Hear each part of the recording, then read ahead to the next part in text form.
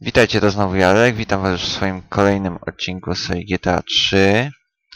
Dzisiaj przejdziemy sobie misję policyjną Staunton Island.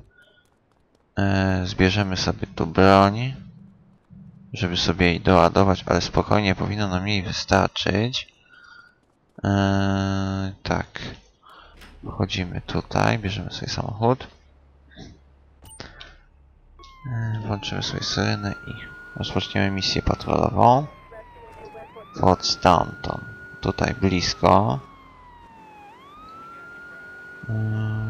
Ale jedzie w tamtą stronę.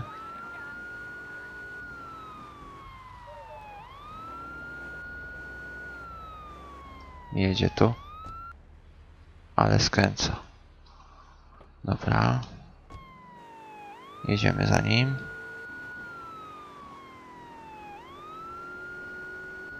Prawo. Lewo skręcił. Kurde.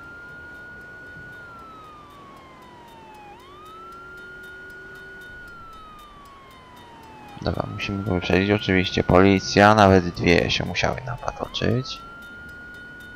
Wyprzedzimy go sobie. Oni tu raczej nie zjeżdżają tam w górę. Załatwiony. W rejonie Torrington. To jest tam niedaleko budynku tego AM Corporation. Tam braliśmy dwie paczki. Jedna była na parkingu pod budynkiem, jedna była tam na którymś z piętra, musieliśmy wchodzić po schodach.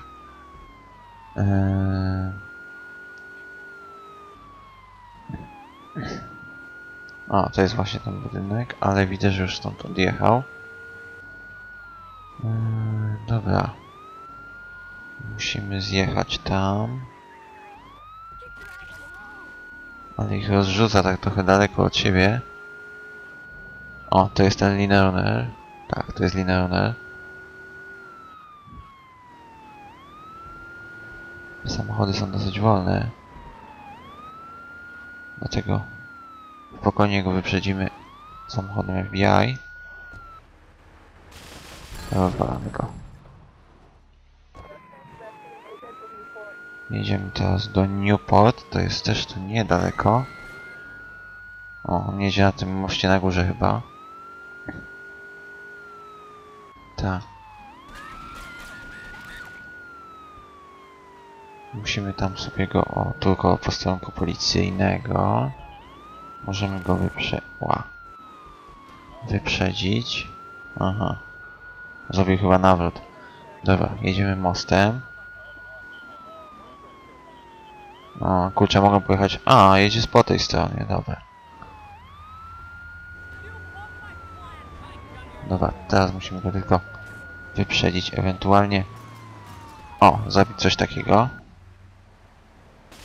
No nie!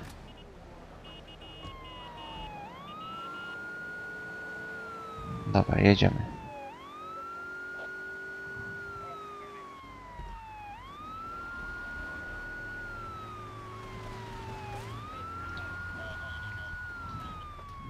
Tu jest furgonetka, ją jest trudno tak zahaczyć bokiem.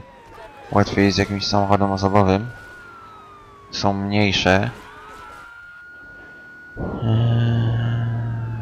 Tak, jedziemy dalej. Przejedziemy sobie tędy. Albo tędy, będzie prościej.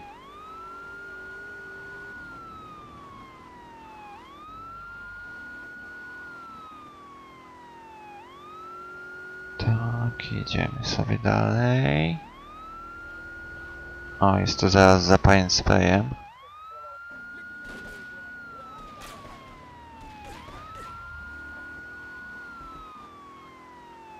No i nawrócił.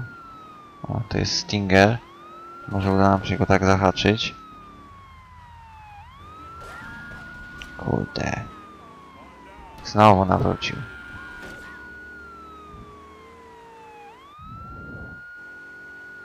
Jedziemy za nim. Myślałem, że znowu może zawróci, ale nie. O, właśnie. O, ten miał bazukę, jak widzieliście. Także był niebezpieczny.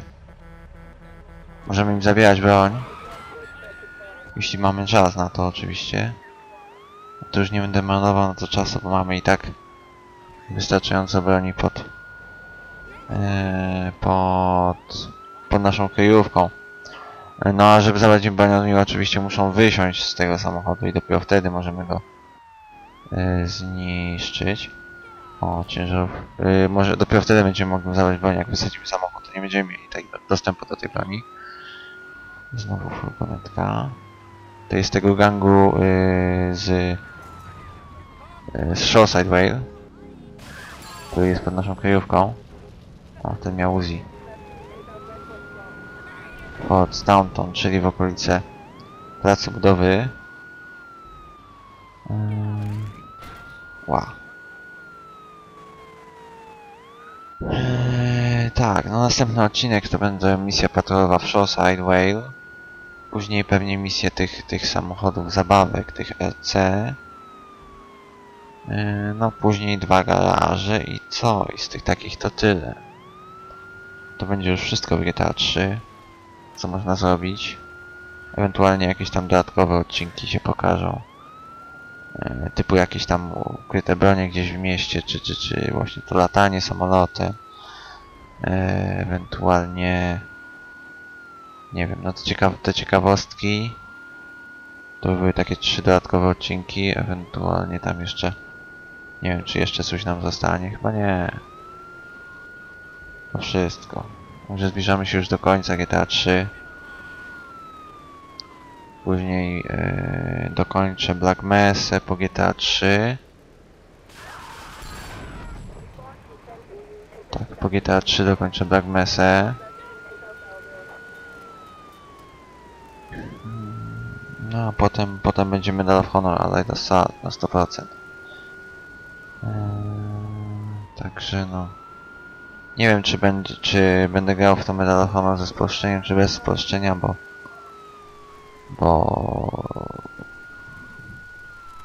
mam Medal of Honor z Era Classics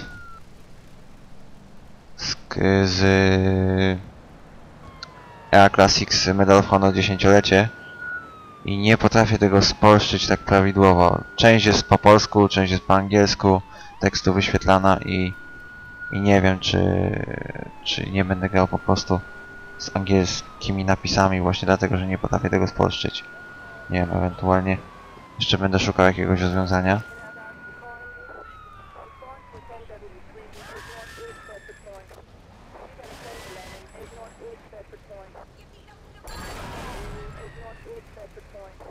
Przesuńesz się. Park Belleville. Dobra, ale jedziemy teraz do Pine Spraya. O, może nie. Może załatwimy go jednak najpierw.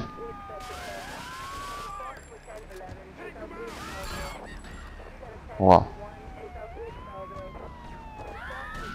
Teraz już nieźle. Aż 3 gwiazdki. Tak, jedziemy do Pine Spraya.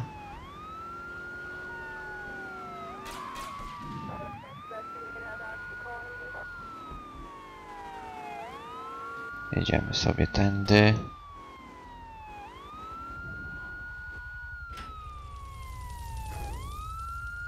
O, nie do końca wjechałem, ale to nic, przerzuciło nas. Dobra, mamy 8 zabitych przestępców. Zostaje nam jeszcze 12.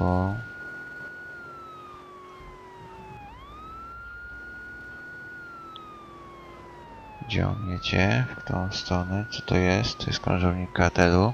Pewnie w prawo skręci. Zero.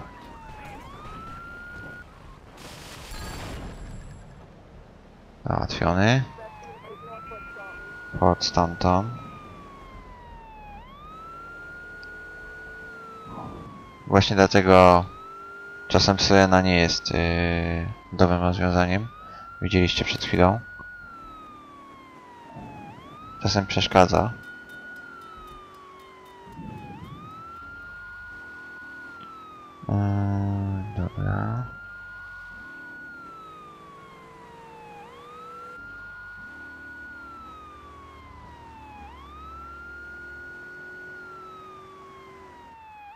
Jest tutaj. Co to jest za samochód? To jest blista.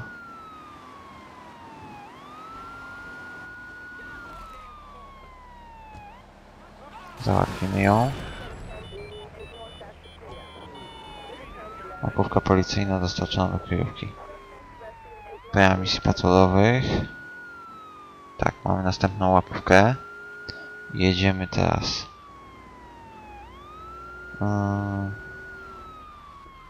do następnego. Tak, każda łapówka obniża o jeden poziom o jeden poziom ten poziom złej sławy, bo to się tak nazywa po polsku.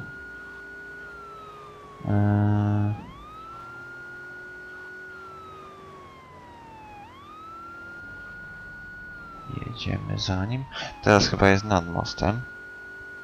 A raczej na pewno. Jedzie tam. Spokojnie, go załatwimy. Tak jak tam mówiłem, jeden z najwolniejszych samochodów. O, miał miotacz płomienia. Miotacz płomieni. Tak, jedziemy teraz do Newport, czyli niedaleko naszego wielopiętrowego parkingu. Tak. O, aż tutaj przyjechał. Jedzie w naszą stronę. Pony. Aspatia, czyli stadion. Jedna gwiazdka, także na razie sobie odpuścimy Patrolowa, jak już się za bardziej gorzej trochę zrobi, to wtedy pojedziemy do Patrolowa. O, jedzie tutaj w tą stronę.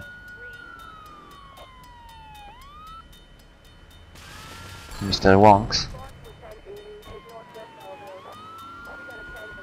Tak, tej ciężarówki normalnie nie możemy nigdzie znaleźć.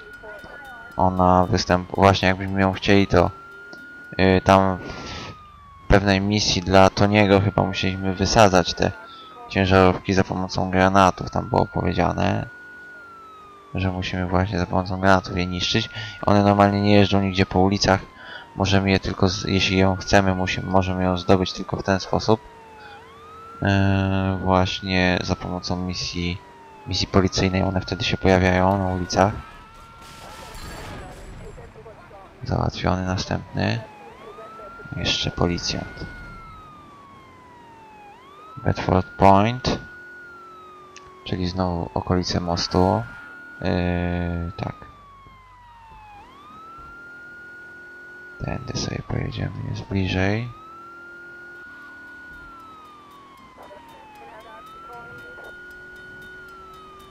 Tak, zdecydowanie tym razem chyba jest pod spodem, niżej, na niższym poziomie, chociaż nie, on jest już tam dalej gdzieś to. Chyba nie.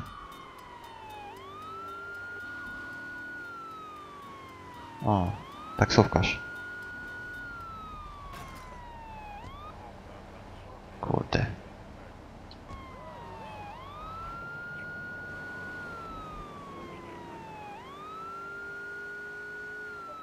Gonimy go. Dobra. Załatwiony. Znowu Bedford Point, czyli tutaj niedaleko. Znowu nagroda 15 000. Tak, co 5 zabitych przestępców jest premia. O, wyjeżdża tutaj. Załatwimy go, jak będzie wyjeżdżał.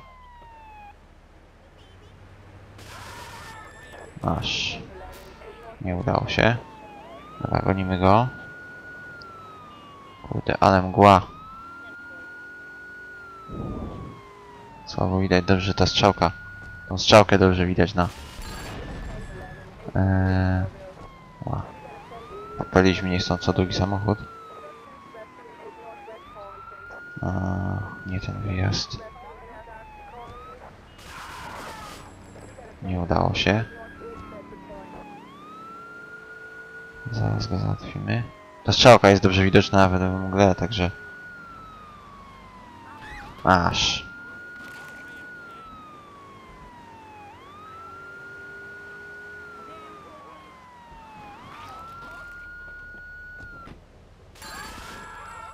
Załatwiony. Park Belleville. O. Tutaj. Tu jest Patriot.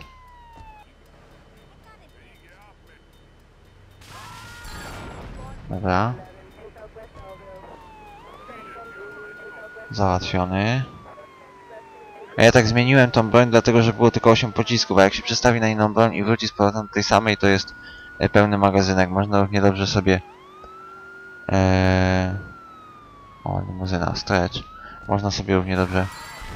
Ło, chyba miał bazukę. Tak, mieliśmy szczęście, że nam się udało strzelić. Możemy równie dobrze przyciskiem przeładowania, to jest chyba R, nie wiem, bo ja nigdy nie używam tego. Tak mi się wydaje, jest szybciej zmienić broń.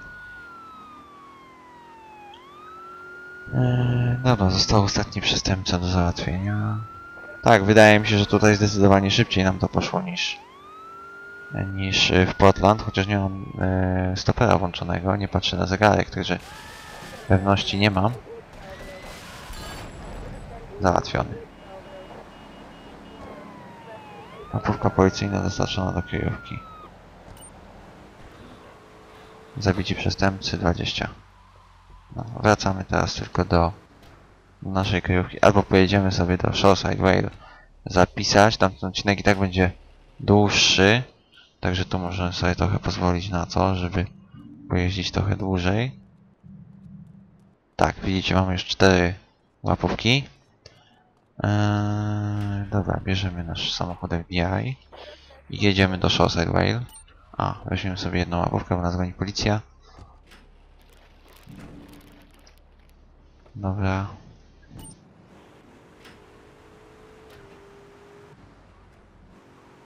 Jedziemy do Shoreside Rail. Wow.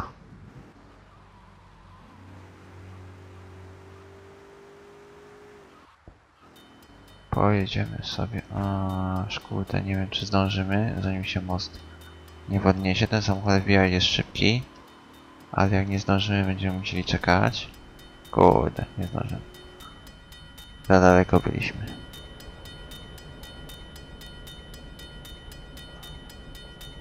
Dobra, czekamy sobie. Tak, tutaj może być trochę dłużej na Shoreside, bo to miasto jest takie pod względem infrastruktury trochę skomplikowane. Mam nadzieję, że uda nam się jednym ciągiem załatwić wszystkich przestępców, ale no nie wiem, nie obiecywałbym tego, gdyż właśnie to miasto jest takie skomplikowane, bo w linii prostej niby mamy niedaleko jeśli byśmy byli tutaj na przykład, a byłoby w okolicach naszej kryjówki, to musielibyśmy objechać wszystko naokoło. No to jest niedaleko w linii prostej, tuż zaraz za tą rzeczką, ale musielibyśmy wszystko objechać naokoło, ewentualnie tunelem, a czasu dostajemy na tyle, jeśli jakby to było no w linii prostej. Także no. Ewentualnie moglibyśmy spróbować skoczyć z tego mostku. Ale to nie wiadomo jakby się to skończyło do naszego samochodu. No a poza tym, tak, poza tym mogło być w drugą stronę, że bylibyśmy w okolicach kryjówki. A jakbyśmy musieli przejść na drugą stronę, no i wtedy już nie da rady, bo nie ma tam żadnej rampy ani nic. Także no. Tu bywa różnie.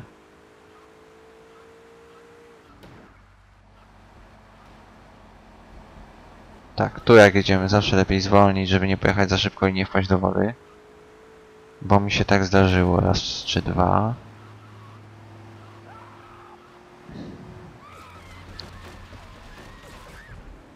Jedziemy sobie tędy. Tam jest nasz kuloodporny Patriot. Niechcąco mi się wcisnął. Caps lock. To jest chyba nasz kuloodporny... Nie, to nie jest nasz kuloodporny patriot. Nasz kuloodporny patriot stoi w Staunton Island. No, mamy dwa patrioty teraz w garażach i mi się mylą. Ten kuloodporny miał tą taką... tu z tyłu miał tą taką... No nałożone jest na to. Nie widać tego bagażnika. To przykrycie jest takie, a w tym nie ma tego. Dobra, zapisujemy sobie. Tak, to było na tyle w tym odcinku. Do usłyszenia już w kolejnym. Przejdziemy sobie misję policyjną w Shore Side Way.